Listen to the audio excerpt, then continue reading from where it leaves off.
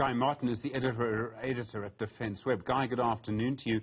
As I understand it, this is sort of jungle terrain in the eastern DRC. How difficult is it going to be to fight under those conditions? Good afternoon, and thanks for having me. The DRC has always been a bit of a challenging environment. The thick jungle does pose an issue. The rebels are quite adept at blending into the jungle, and in getting enough intelligence on their whereabouts is often proven to be quite challenging. So it's not going to be an easy mission, especially when the SAMI-DRC forces don't have enough assets behind them. For instance, there's a bit of a lack of air power, there's a lack of intelligence, surveillance and reconnaissance capabilities, and I think that's going to make their job a lot harder than it could be. One of the big issues, as I understand it, is around air support, and I suppose particularly helicopters. What kind of air support do you need there?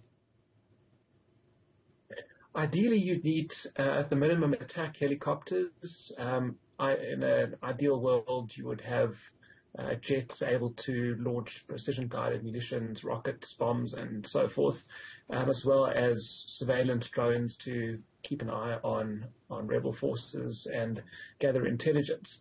So at the very minimum, I would say we need attack helicopters, whether that's, say, Mi-24s from other troop contributing countries, or it's Rooivalks from the South African Air Force.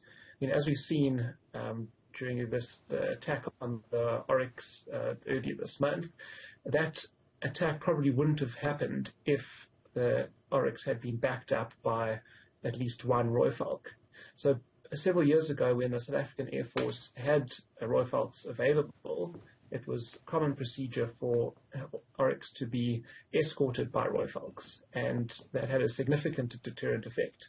And you might recall in 2013, when the Rooivalk was first deployed to the DRC, within about a week, the Rooivalk proved so effective at combating the M23 rebels that they pushed for a ceasefire. Now, without that air support, the SAMI-DRC forces are going to face a very, very difficult time. I mean, at the moment, they've just got vehicles, manned vehicles, and very little in the way of air support.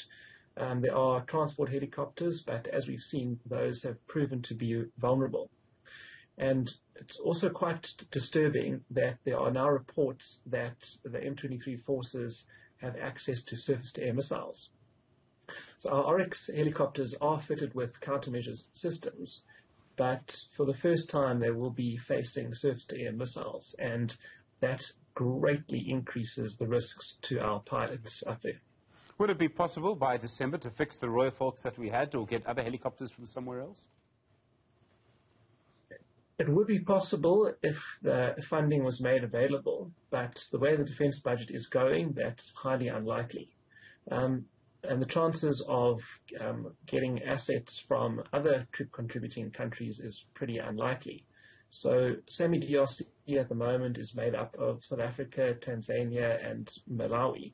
And Tanzania and Malawi don't have much in the way of attack helicopters. So unfortunately, unless other countries come to the party, it doesn't look like the situation will get better anytime soon. As I understand it, we're sending soldiers into this area in this mission, and there are South African soldiers as part of a United Nations mission which is leaving this area. Could there be quite a strange situation where there are two different groups of South African soldiers in the same area operating against the same enemies at the same time? It's unlikely. I think there will be close coordination. The UN mission is drawing down, so there will be less chance of SAMI-DRC and MONUSCO forces operating together.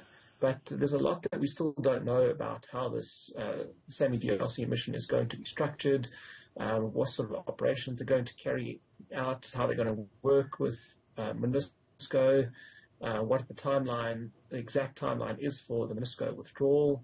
We've been told that by the end of the year, all the United Nations forces will be withdrawn from the DRC. But to me, what is interesting is that there are about 15,000 UN forces in the DRC, and they have not been able to bring rebel groups under control.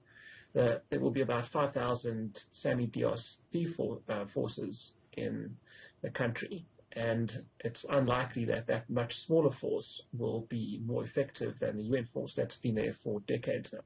Guy Martin, thank you. Editor at DefenceWeb, really do appreciate the time.